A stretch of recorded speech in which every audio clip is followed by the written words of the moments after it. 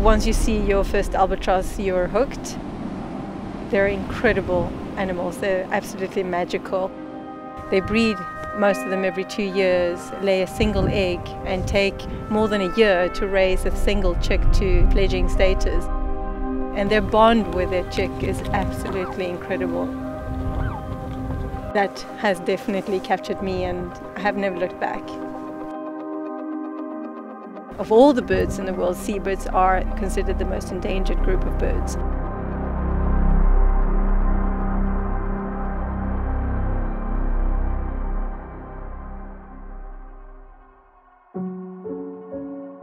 One of the main threats to them is seabird bycatch.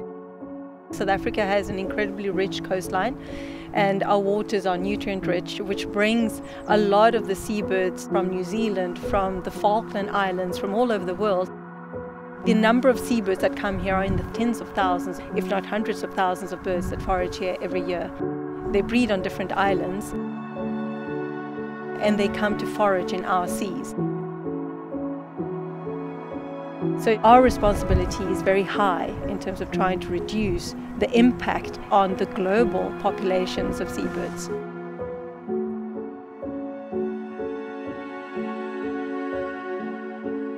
Seabirds are attracted to two things. They are attracted to the bait that is used by some of the vessels, but fisheries also discard a lot of the unwanted parts of fish, and that is an incredible lure for seabirds.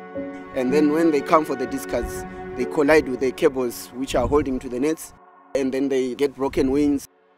And then in pelagic long lining, they set up lines of baited hooks, and then as they come to steal the bait, they get caught on the hooks.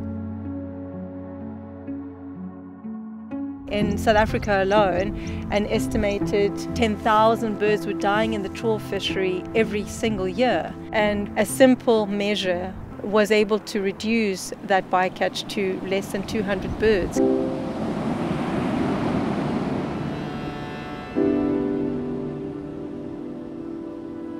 My name is Ngera. I work in the Albatross Task Force.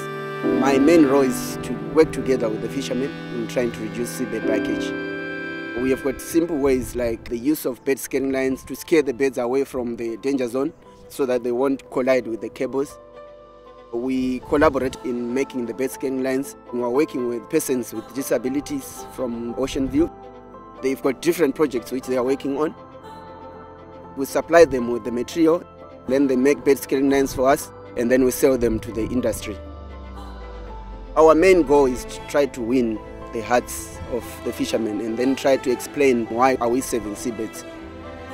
And also to try to use a bottom-up methods of where they feel the responsibility of saving seabirds, of which that is happening. And I'm so excited with that. If we reduce the bycatch of seabirds one step at a time, overall it's about saving our planet Earth.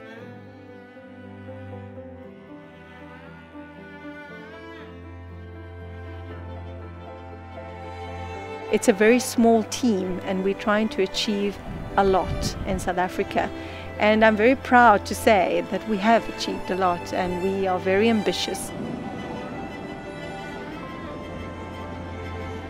But it's not enough if we want to achieve this for species that roam the whole of the Southern Ocean and that visit different countries. So collaboration, I think, is absolutely key in us being able to achieve what we do.